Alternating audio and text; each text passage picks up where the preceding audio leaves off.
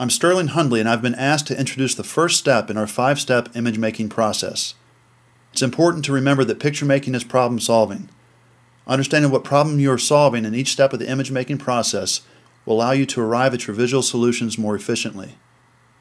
Efficiency is key when dealing with projects where client interests and maintaining your own point of view clash with the time constraints of deadlines. The very first step in our 5-step process is ideation, and it will help you determine the content or subject matter of your painting.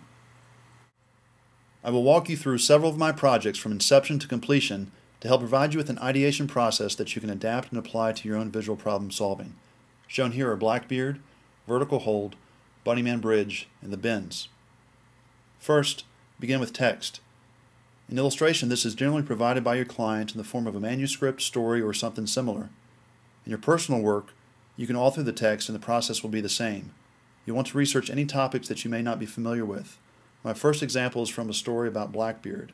I was vaguely familiar with the story, but research provided me necessary detailed information.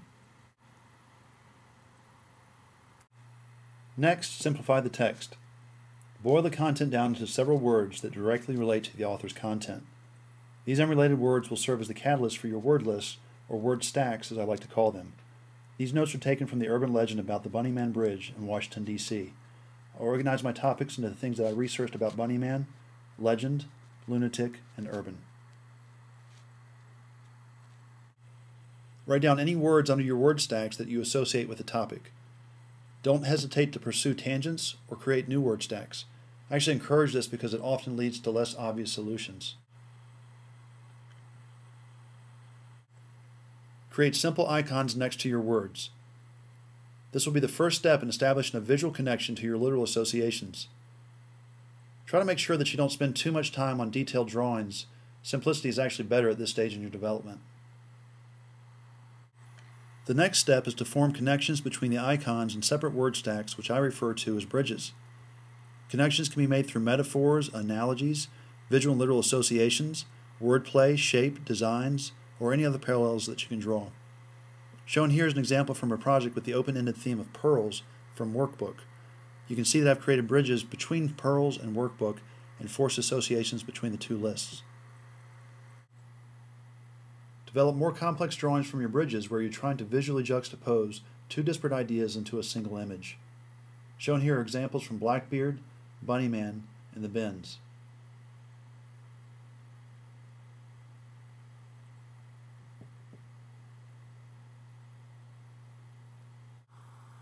Use value to explain shape. Value thumbnails allow you and your client to better understand your projected outcome, light and dark pattern, and the focal point of your projected solution. Shown here are the final sketches presented for Vertical Hold, Blackbeard, and Bunnyman. Draw a box in the appropriate proportions to define your composition. Many strong ideas have never come to fruition because I simply can't make them work within the confines of a client's needs. I save those ideas for future projects, as is the case for Vertical Hold, shown here. The simple act of drawing a box makes you aware of composition for the first time in this process.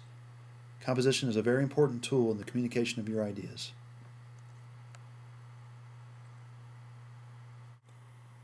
Finally, you'll want to define your method of execution to complement your content solution. You can begin thinking of how you will create your final image once you've determined what you're going to paint. Shown here are the final executions for Blackbeard, the Bunnyman Bridge, the bins, and Vertical Hold.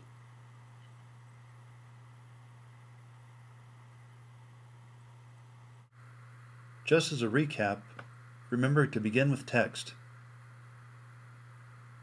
Simplify the text into several words and use them to create word stacks.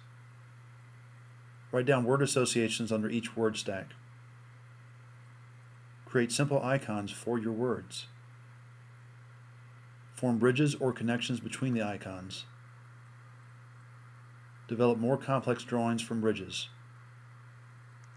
Draw a box and define your composition. Use value to fully explain shape. And finally, define your method of execution as a complement to your content solution.